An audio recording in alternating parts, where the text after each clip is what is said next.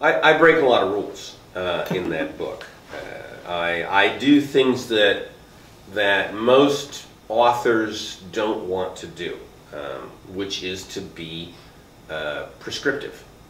In most cases, when you're writing a book, what you want to do is lay evidence out in front of the reader and let the reader make their own choices. And I particularly do not do that in this book. In this book, I tell you how to behave. I am your mother. I'm saying, listen, don't do that. Do this, don't do that. Which rubs a number of people the wrong way. And understandably so. So it's important as you're reading this book to understand that I'm actually talking to myself in that book.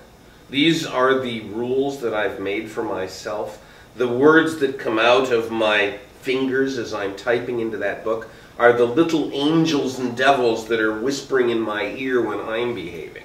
So you're getting a shot of the dialogue inside my head as I am trying to find my path through this career of software development. Most books don't do that. Most books are more objective.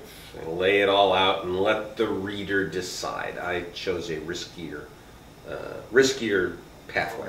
It is not weird. It is just wonderful. I teach this course, this clean code course, and the course is about the most detailed, most nitty-gritty, low-level stuff you can imagine, right? It's about how to phrase your comments and how to spell your variable names and how big to make your functions. It's all about this lowest level of code.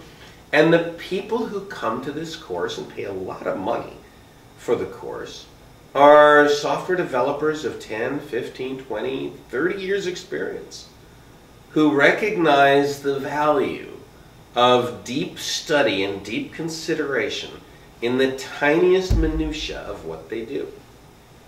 It's fascinating to me, and it's great because these courses turn into discussions amongst very experienced people about very cool stuff. So the courses are a lot of fun for me.